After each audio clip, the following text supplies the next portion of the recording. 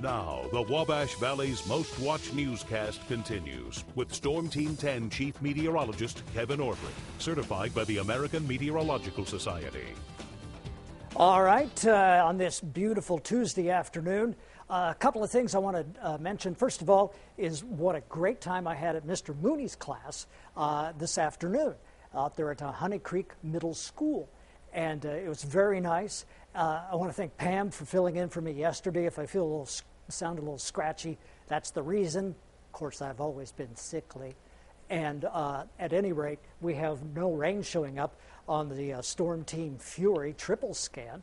And current temperatures, not bad, really. Terre Haute has 67, Paris 68, Robinson 69, and Linton 65. So temperatures pretty nice, but it's dry, so very dry. 23% relative humidity right now, not only in Terre Haute, but also in Paris. Mattoon has 26% relative humidity, and the wind is just about 5 miles per hour, maybe 10 over here in Mattoon, and Indianapolis has a wind speed of 15. Oh, want to also say happy birthday to Sherry Shepard.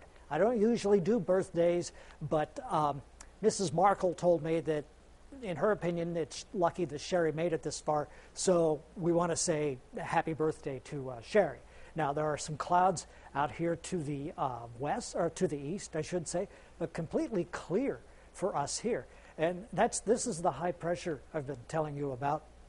High pressure tends to press down on the atmosphere, and as it does, it really inhibits the development of clouds or anything.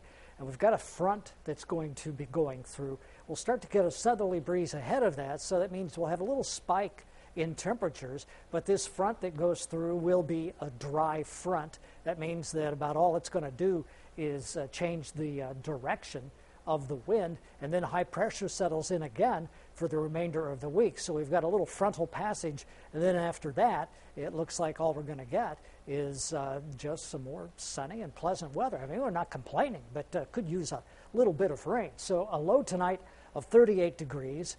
It'll be mostly clear, and I can't rule out the idea of patchy frost in some of the outlying and low-lying places. And then for tomorrow, high of 75, a little bit warmer.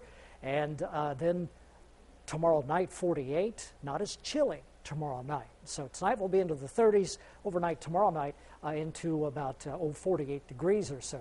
So here we have a look at the extended forecast. The only frost that I think we may have is tonight. And then the rest of the week we warm up a little bit.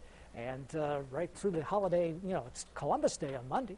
And it'll be about 78 degrees. So that's the way things seem to be shaping up.